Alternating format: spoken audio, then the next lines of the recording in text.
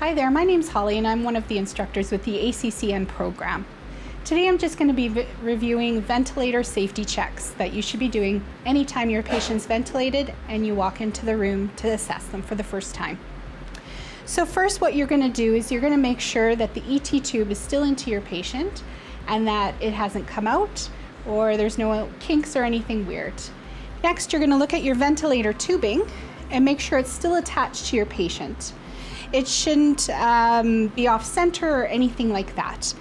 Make sure you follow the tubing all the way to the ventilator and everything should be connected with no kinks or anything weird.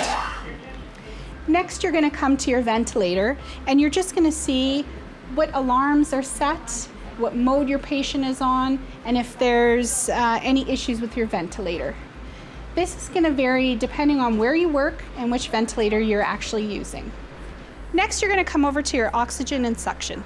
So is your suction tubing all set up? And does the equipment actually work?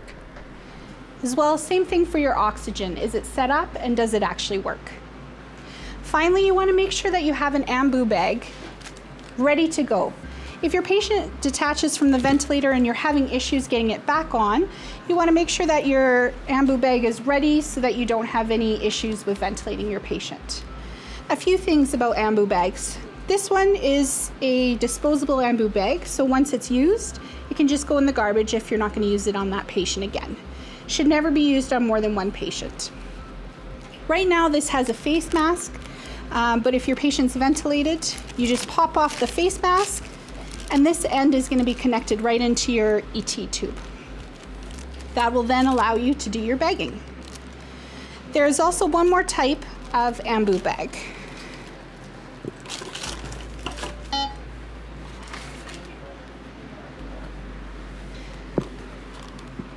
So you also want to have, or you may have, a non-disposable ambu bag. These guys, once they're used, they're going to go down to your decontam area and be cleaned. These guys usually have the mask on it, but again, this will pop off. And this section will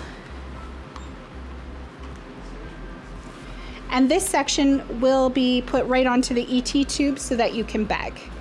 Just note, this doesn't currently have a filter on it like this one does. So this green filter should be also placed onto this ambu bag before you use it. That just prevents any bugs from getting into the patient or out of the patient.